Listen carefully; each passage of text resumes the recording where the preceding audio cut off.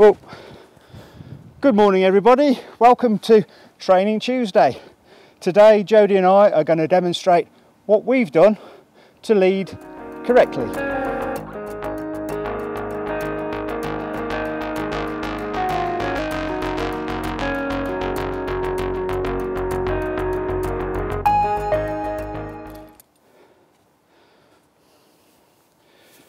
Notice how Jodie's overtaken me.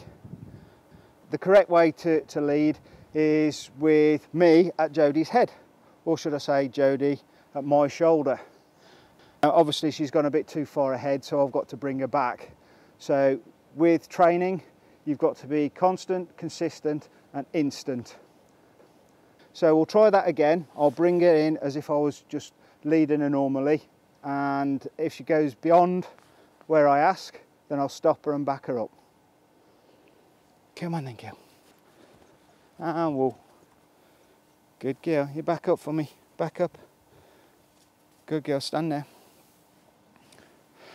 And this is a good idea, or this is a good chance to get your horse to stand. Stand like a statue. So when you do stop, and they stop in the correct place, then you just stand there and rest for a little while. When you need to back your horse up, whether it's to help load in a trailer, out of a trailer, into stables, out of stables. There's going to be a number of situations where you need to back your horse up. I'm going to now back her up with a little bit of pressure, because what we're looking for is obviously pressure from the lead rope, and she needs to yield to that pressure, and also my body language. Back up then, girl. Back up. Okay, there we go. You see, I used very little pressure there. Most of that was using my body language. And come to me. Good girl. And stand there. Right, again, I'm going to put a little bit of pressure on her. I'm going to start walking towards her initially to use my body language to back her up. Okay, bit of pressure on the lead rope to back her up. Obviously this is in slow time at the moment.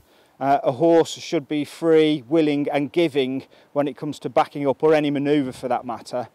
And also I can back her up from here by walking backwards as well, by just putting a little bit of pressure on her lead rope. Good girl, good girl. The next thing with leading is obviously you want to get your horse to turn.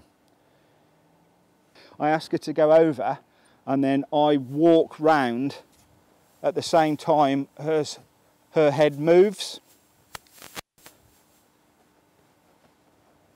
And that way I am training her to go away from the pressure of the lead rope, train to yield to pressure, and also train to yield to my body language. Because obviously I don't want Jodie to run me over, okay, whether it's left or right. So I want her to go away from my body language. Positioning. With Jodie, I don't walk at the shoulder. She's got a huge neck, huge head and huge shoulders. If she decided to cut in front of me, barge me or whatever, she could take over control. She could move my feet rather than me moving her feet. So to keep Jodie safe, keep me safe and keep people around me safe, I walk at her head and she walks at my shoulder. It is a partnership, so we've learnt together. This is the best way of walking with Jodie, because she won't pull in front of me, she won't barge me or anything. Right, stopping with your horse. Obviously, in Jodie's case, I use a dually halter. So if she goes too far ahead or behind, then obviously tightness in the lines. I want Jodie to stop with me when I stop by following my body language. I'll demonstrate how I do it at walk, and then we'll see what it's like at trot. Walk on, girl.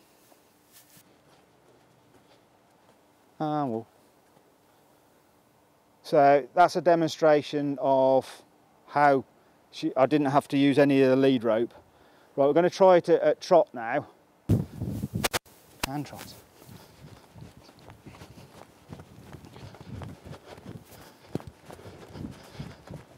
And whoa, that's better.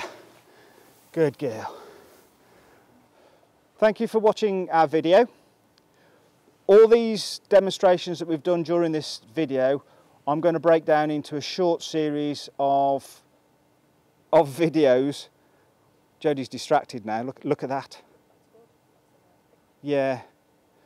So, yeah, I'm going to break this down into a series of videos on how I did each of these manoeuvres.